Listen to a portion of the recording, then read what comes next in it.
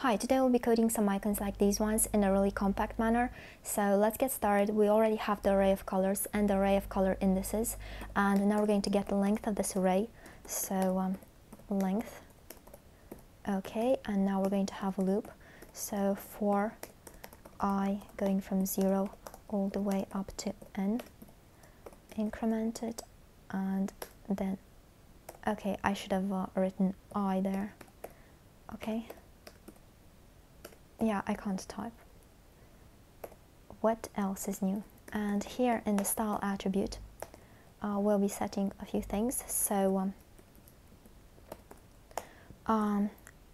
we'll have the array of indices at index I and map this. So the current item and the current index, and this is going to map to this is going to be the custom property, and it's going to use the index j, and it's going to put the color at k, and then we're going to join this array, okay, and this should give us what we want. So we have these icon elements, and we have the first color, second color, third color. Okay, that's perfect. We can move on to the CSS. So now that we've done this, we're going to have an inner diameter, and let's say this is going to be something like 2.5 ems. We're going to have a gap, and this is going to be, we're going to use the padding for this. Let's say it's going to be 0.25 ems, and we're going to have a border, and let's say this is going to be 2 ems. So for our icon elements, they're going to have a width equal to that inner diameter, a height equal to that same inner diameter, padding, okay, we're going to have a border, solid,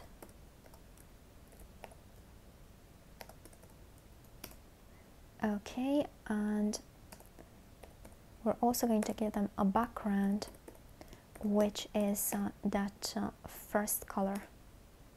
Okay, let's also set our border radius 50%. Now the next thing we want here is a gradient. So this is not going to be a linear one, it's going to be a conic one, but we don't have autocomplete for conic. So we're going to have the second color, okay, and this is going to go up to an angle 225 degrees, I don't know. So yeah, up to that angle,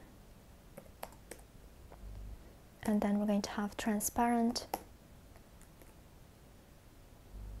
okay, and this is going to be border box so that it looks nicely, and then we're going to have a radial gradient. Closest side, we don't have autocomplete for this either. The third color, okay, and this goes up to 100%, and then we're going to have transparent calc 100% plus 1 pixel. This is going to be content box,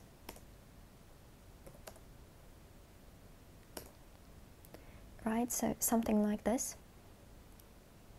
And then we're going to have a fill gradient, and this is going to be a linear gradient, red and red. And for a mask, we'll be using this. And first we're going to have border box, and then we're going to have padding box. Now for now this doesn't do anything because they're both they have an alpha of 1 everywhere, and they just overlap, so there's nothing to mask. Masks in CSS are alpha masks, so yeah. But if we use mask composite and we use exclude, then the parts that are common, they're going to get excluded. And if we have one more like this, except with content, then we're going to have that gap right there.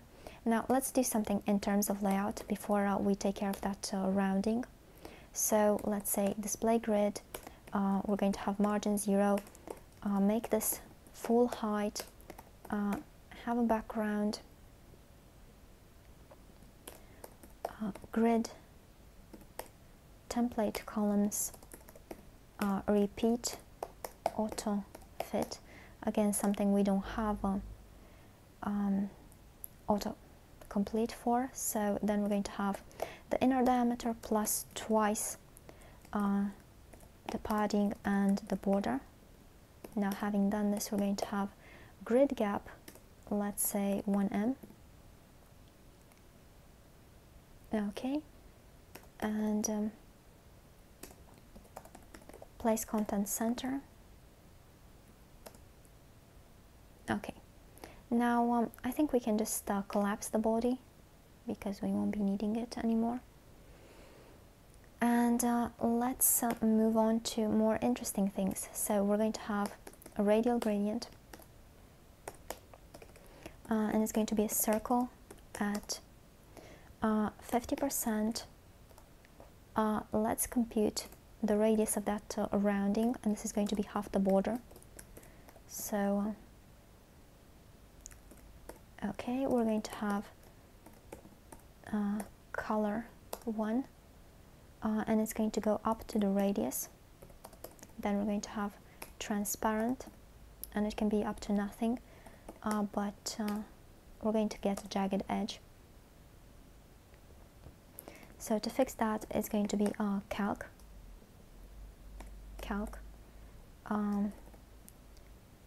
the radius, which we need to interpolate inside the calc, plus 1 pixel.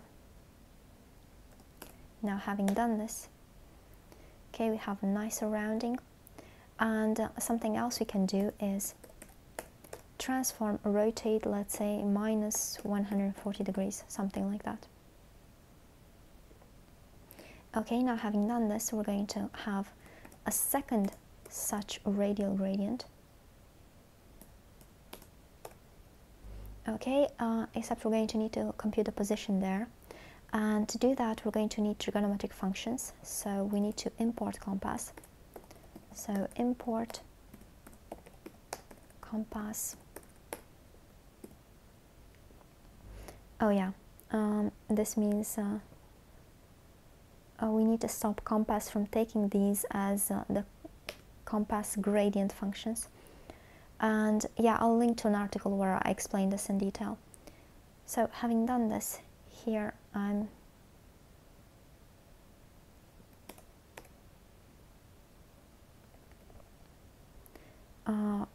going to have calc. So this is the middle position, plus the radius is going to be 50% minus that radius, the rounding radius. So okay, and this I also need to interpolate. It's going to be cosine of we need to compute a current angle. This is going to be our angle minus 90 degrees, because the computation for the position starts at 3 o'clock and the conic gradient starts at 12 o'clock, so there's a 90-degree difference which we need to subtract there. So that's the deal.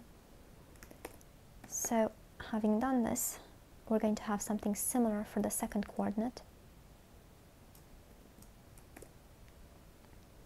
except this is going to be sine instead of cosine. So yeah, this does it. This is what I wanted to show you for today. I hope you've enjoyed this video, and if you have, if you like the work that I'm putting out for 8 years and a half now, please consider supporting it. You can do so by being a cool cat and becoming a patron on Patreon. The link is going to be in the description. Or you can get me something off my Amazon wishlist. Again, the links are going to be in the description. Or you can at least share this to show the world what can be done with CSS these days, because honestly I think it's pretty damn cool. In any event, thanks for watching, and until next time.